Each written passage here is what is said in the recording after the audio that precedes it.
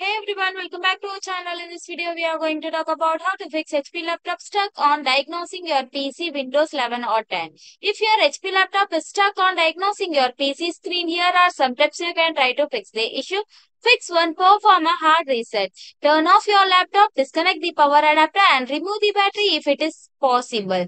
Press and hold the power button for about 15 to 20 seconds to drain any residual power.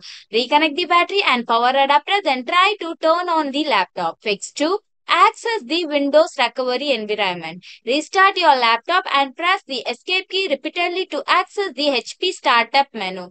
Press the F11 key to enter the recovery environment. Fix 3. Use startup repair. In the recovery environment, you have to select the troubleshoot, then click on advanced option, then click on startup repair. This attempt will fix any issue preventing the Windows from restarting. Fix 4. Run system restore. If the startup repair doesn't work, you can restore your system to the previous state. For that, you have to click on troubleshoot, advanced option, then click on system restore and follow the on-screen instruction. Fix 5. Run system file checker and DISM. In the command prompt, run the following commands to check for fix and file corruption. Click on the start menu, then type CMD and you have to open the CMD has run as administrator. Click on that, then click on S, then the run page will open.